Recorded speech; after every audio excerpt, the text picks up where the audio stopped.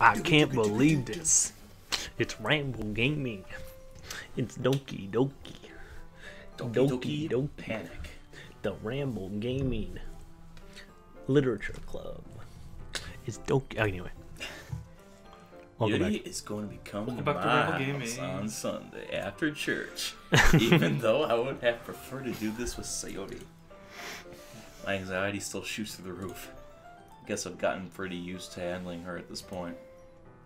But who knows what might end up happening when we were outside of school. She even told me she was looking forward to it. I shake my head. My head Why do I shakes feel back. nervous that Sayori finds out about this? It's not like we're having feel that way about each other. Besides, like Monica said, this is for the club. The first rule of the Fight Club is don't talk about the Fight Club. If I just go with it, then I'll have a good time. It'll be a good time. It's already Sunday. Wow. The time skip, yeah. I've been getting increasingly anxious Just about standing Yuri for Sunday. coming to visit me. I keep telling myself there's no reason to be nervous, but it doesn't help much. Yuri is clearly an introvert, and also an intimate person in general. She's evil. There's no doubt that she'll open up a little bit when it's just the two of us. The two of us. Just the two of us. Meanwhile, we've even been texting occasionally. Ooh. Like, what's up, babe? Ooh. She was extremely Send apprehensive nudes, at please. first. But it wasn't long before I was already to him. learning more about her. But putting Yuri aside, I haven't heard a thing from Satori since she left club early the other day. It's not like we text each other all the time or anything. I've been worried about her in the back of my mind. Between what Sayori said and what Monica said, is it really okay for me to put Sayori's feelings aside when she might need me? She needs me.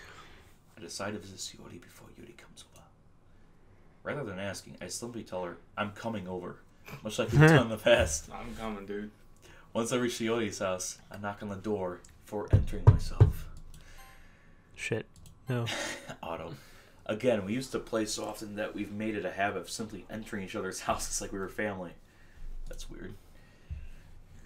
The house is quiet. Sayori isn't anywhere on the first floor, so I assume she's up in her room. It's already strange of her not to run down and greet me.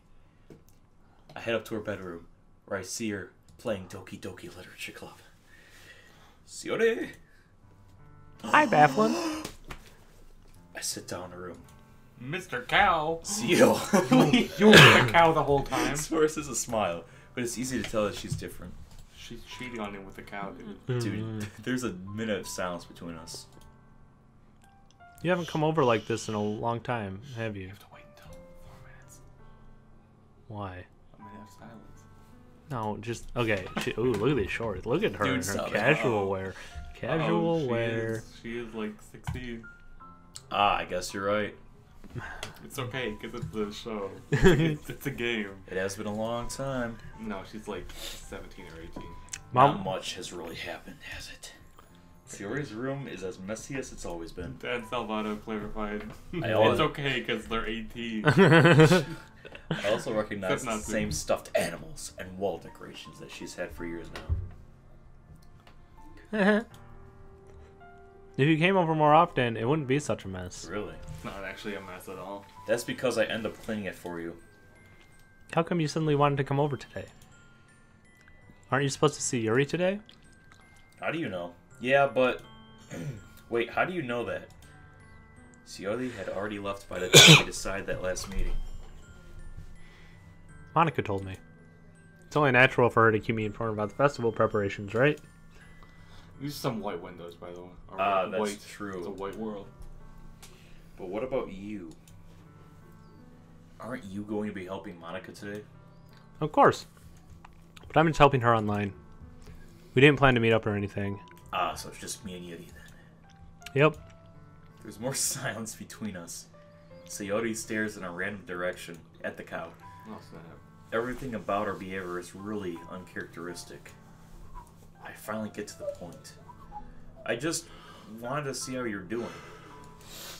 After you left on Friday, something's wrong. You can't hide it from me. I know you too well. So, Sayori smiles, shaking her head. That's no good, Bafflin. Eh. Why can't it just be like it's always been? This is my fault. If I didn't get so weak and accidentally express my feelings, if I didn't make that stupid mistake, then you wouldn't have been worried about me at all. You wouldn't have come here. You wouldn't have been thinking about me right now. But this is just my punishment, isn't it? I'm getting punished for being so selfish. I think that's why the world decided to have you come over today. It just wants to torture me. Sayori! I grabbed Sully by the shoulder. What on earth are you saying? Are you listening to yourself right now? I know something happened to you. There's no other explanation for you to be like this. So tell me already. Until I know, I won't be able to stop thinking about it. Sayori gives me an empty smile. You really put me in a trap, Bafflin. But you're wrong. Nothing happened to me. I've always been like this. You're just seeing it for the first time. Seeing what, you moody girl? What are you talking about, Sayori? You're really just going to make me say it, aren't you, Bafflin? I guess I have no choice this time. The thing is, I've had crippling depression. I've had really bad depression my whole life. Really? Did you know that? No. Why do you think I'm late to school every day? Because you like breakfast. Because most days I can't even find a reason to get out of bed. I'm so relatable to her. What reason is there to do anything when I fully know how worthless I am? Dang. Why go to school? Why eat? Why make friends? Why make other people put their energy and caring to waste by having them spend it on me? I thought Yuri would be more like this. That's what it feels like. And that's why I just want to make everyone happy. Dang. Without anyone worrying about me. ... I'm in shock. I can't even figure out how to respond. How is it possible that Sayori kept this from me the entire time that I've known her, man? Did she really want so badly for me to just not think about her? What? Why, Sayori? Eh? Why is it that you've never told me about this? You bitch. Yeah. It almost feels like I've been betrayed as your close friend. That's what you should say, right? In this situation, you betrayed me. Because if I knew, I would have done everything I could to support you. Shut up. Even if there's only so much that I could do. You were just... I Mr. would Cal was here the whole time. Yeah, I would have tried a little harder to make every day a little better for you. That's why I'm your friend, no one else. Oh my god. All you have to do is tell me. You don't understand at all, Bafflin. No, he doesn't. Why do you think I didn't tell you? Because if I told you, then you would have to waste effort caring about me instead of doing important things. I don't want to be cared about. It's bittersweet when people try to care about me. It feels nice sometimes, but it also feels like a bat being swung against my head. That's why I wanted so badly for you to make friends with everyone else. Helping everyone be happy is the best thing for me. But then I discovered something else too. Seeing you make friends with and get closer with everyone in the club, it feels like there's a spear going through my heart. So that's why I decided the world just wants to torture me. Every path leads to nothing but hurt.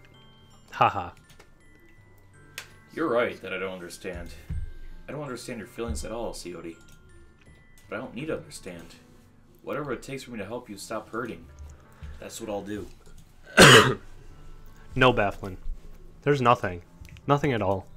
The only thing that could have helped is if everything could be like it always was. But I was selfish. I finally showed you what a horrible person I am. She likes routine, then. Tears streaked down Sayori's face. I've made you join the literature club because I was selfish. And I was punished by my heart hurting in a way I couldn't understand. And now you came here and I made you hurt too. I'm just weak and selfish. Oh no, that's all I am. Jeez. And that's why I'm going to accept these punishments. Because I deserve every last one. You're gonna accept the revolution. Without thinking, I once again grabbed Sayori's shoulders. Sorry. Ow. This time I pull her into a hot, tight embrace. What? Oh no. Bafflin. Oh god. What is going on? Sayori, I don't care if you feel selfish. I'm really happy that you convinced me to join the club. Seeing you every day makes it worthwhile enough. If I make friends with everyone else, that's just a bonus. But please never underestimate how much I care about you. I won't have it any other way. Bafflin. Cioli isn't hugging me back. Ah, what a bitch. Despite my arms being wrapped around her, Cioli's arms remain at her sides. She starts sobbing next to my ear. No. Don't do this to me. Please don't do this. Bafflin. Cioli barely manages to speak between her sobs.